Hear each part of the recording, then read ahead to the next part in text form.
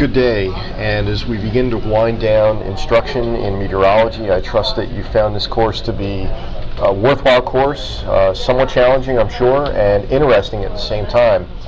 Professor Sills here, and I want to make sure that you are scheduled for your final exam, so please follow the directions, instructions that were in the email that explain to you how to go about doing that. Let me use the majority of this particular video to go over, review with you your Chapter 11 questions and enhance things a little bit as I've been with the other chapters. I'm also going to give you a Chapter 12 assignment which will deal with cyclones, and depending on how verbose I am in the next few minutes, I may break this up into two videos, I'm not sure. Okay, so for Chapter 11, you're looking at air masses and fronts, and here's the important thing to understand, that air masses are essentially high pressure systems. When you see the H on the map, like as in right here, you're looking at a high pressure system, and that air mass had to originate somewhere. Fronts simply separate air masses. We can imagine that there would be an H for a high pressure system down here, and in between the H's is going to be an L, and that's your low pressure system, that's your cyclone. So looking at page 310, number 2, it's summer. What type of afternoon weather would you expect from an air mass designated as maritime tropical? Well, maritime tropical air is very prevalent in this area of the country throughout the summer, and you could really reach that up into New Jersey, and forgetting about this storm system I'm showing here, you could reach it up into New England quite often as well. And in maritime tropical air, the two key characteristics you need to know about are warm and humid. And if you combine that with summer, you're going to have a certain lift to the atmosphere, you're going to have enough moisture in the atmosphere, you're going to form clouds. And think about, as the air is rising vertically fairly rapidly, what are you going to form? You're going to form cumulus clouds. And if those cumulus clouds rise high enough and fast enough, they're going to become cumulonimbus clouds, which is where your afternoon thunderstorms come from. The area of the country I'm living in right now, that's very famous for the 2:30 p.m. thunderstorm rolling through. And again, it's a negative feedback mechanism. It was the warming that caused the air to rise, forming the thunderstorm, and of course then there is the subsequent cooling as a result of the thunderstorm, and that shuts down the cumulonimbus cloud and the entire formation. So by evening, the skies begin to clear out. Okay, looking at number 3, why is continental polar air not welcome in the central plains in the winter, yet very welcome in the summer? Well, continental polar air originates up in northern Canada. The designation, the delineation between continental polar air and Arctic air is fairly minimal. So whether it's continental polar or Arctic, if it's January or February, that means you have very cold air advecting or traveling southward from the Arctic or from northern Canada, and it's going to be cold and dry. So in particularly this area of the country, you may wake up in the morning to temperatures around -20 to -40 Fahrenheit. Very, very cold conditions, sometimes pretty good wind, and it's just very unpleasant. Whereas in the summer, on the occasion when these continental polar air masses break through the prevalent maritime tropical air throughout much of the eastern and central U.S. in the summertime, those cool polar air masses are highly welcome because they will drop the temperatures down. Temperatures may fall from 90 to 100 degrees even in a place like Minneapolis, back down into the 70s, and humidities will come down as well because the dew point of these polar air masses is much lower. Looking at number 7, temperature, moisture characteristics of each of the air masses. You know this by now. We're talking about maritime tropical is warm, humid. Continental tropical would be hot and dry. Maritime polar. When you hear maritime, think humid. When you hear polar, think cool. So it's moist and cool. And continental polar would be dry and cool or cold. And Arctic would be cold. There's no other way around it.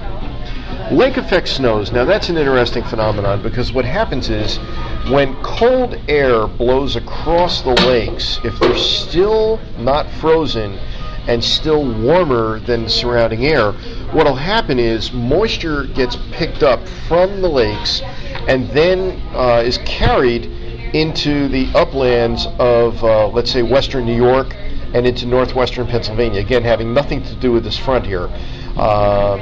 You see the northwesterly winds, air coming from the northwest, carry that moisture across the lakes, and the net result is you end up with snowfall, sometimes very, very heavy snowfall, to the lee of the lakes, in other words, to the east of the lakes. Now, does it reach New Jersey? No, because New Jersey is on the downslope from the Appalachian Mountains. So if this is Lake Erie, you're going to have an upslope, which then causes the air to rise, cool just a little bit, lose its ability to hold that water vapor, and the net result is snowfall, sometimes at the rate of 2, 3, 4 inches an hour. Can be very, very impressive phenomena. So, they always occur to the east of the lakes or downwind from wherever the wind is blowing, and they usually shut down by February because by then the lakes are frozen, at least some of them. Not all the lakes freeze. Maritime polar air masses, looking at number 9. Along the east coast, colder than those in the nation's west coast. Well, we don't have a map here of the west coast, but I know you know that weather travels at this point from west to east. If I'm diagramming this properly with my hands, I'll do it over here. Weather generally travels west to east. Well, that's great, and if you think about it, from the west coast, west of the west coast is the Pacific Ocean. So the maritime polar air masses that are affecting the Pacific coastline are coming in off the Pacific, are truly maritime polar air masses. On the other hand, over here, Maine, Nova Scotia, this area, if it's going to be affected by maritime polar air, it's probably an air mass that parks itself up in this area, picks up some moisture, but that air mass was originally continental polar. It originated over here. It traveled eastward, which means it is a cold polar, continental polar air mass that worked its way to the coastline, and when it got over water, it picked up the moisture, making it a maritime polar air mass, but a fairly cold one. All right. The boundaries between neighboring air masses tend to be more distinct in the winter than summer. Well, that's absolutely true. Why? Because in the winter, even up until about this time of year, there is a very, very distinct difference between the weather down here and the weather up there. In other words, the weather in the southeast U.S. versus the northern Great Plains. In the winter, temperatures here, as I noted earlier, can be minus 20 to minus 40. Temperatures here are going to be 60, 70, 80 degrees, giving a very large temperature contrast across the continental United States.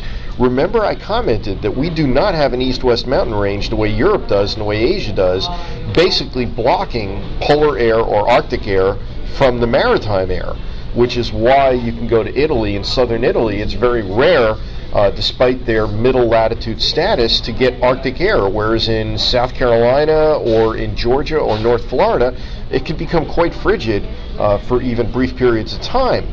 Well, in the summer, when the sun is high in the sky and has been baking the atmosphere and the Arctic air is retreated northward, basically the entire continental U.S. warms up, and where it could be 90 degrees in Miami, it could actually be warmer in Minneapolis, St. Paul. I've seen it happen. So June, July, August, into September, the fronts tend to be much weaker because the boundary, the differences between the air masses are much less distinct. Okay, we're going to wrap up with number 11, then I'll make a new video for the balance and then give you a new assignment. Type of air mass responsible for the following weather conditions. Heavy snow showers and low temperatures of Buffalo. Do not be fooled by the fact that it says heavy snow showers. If you're going to get heavy snow showers, it's probably lake effect. Know where Buffalo is. Look at a map. It's right about here. All right? Look at a map, and you'll see that if Buffalo is going to get heavy snow showers, it probably has a north-northwest wind coming across Lake Ontario. And that means that you've got continental polar air moving in. Yes, I know it's cool, dry air. However, after it picks up moisture as the air travels across the lake, it is now much more moist, almost like maritime polar, but it's so small scale we don't call it that. Hot, muggy summer weather in the Midwest and the East. Well, here we go. That's your maritime polar air, maritime tropical air. That air is very prevalent July and August across the center of the United States. Daily afternoon thunderstorms on the Gulf Coast. Classic maritime tropical. Letter E. Refreshing cool breezes after a long hot summer spell. Maritime polar. That's the only explanation. It's got to be cool, dry Canadian air. And finally, letters H and J, persistent, cold, damp weather with drizzle along the East Coast. Those are some of the most depressing days that I recall in New Jersey in late November and in December, when an air mass sets itself up over the Maritimes of Canada or out in the Atlantic and pumps in easterly winds blowing from the east, and that means it's coming across cool waters, and we have a week or a few days of cloudy, drizzly weather, temperatures in the upper 30s and lower 40s. And then finally, record low winter temperatures in South Dakota, continental polar or most likely Arctic air. With that, I'm going to stop the video right now. I'm going to process it, and then I'm going to continue with the remaining questions and also with an assignment for Chapter 12. Thank you.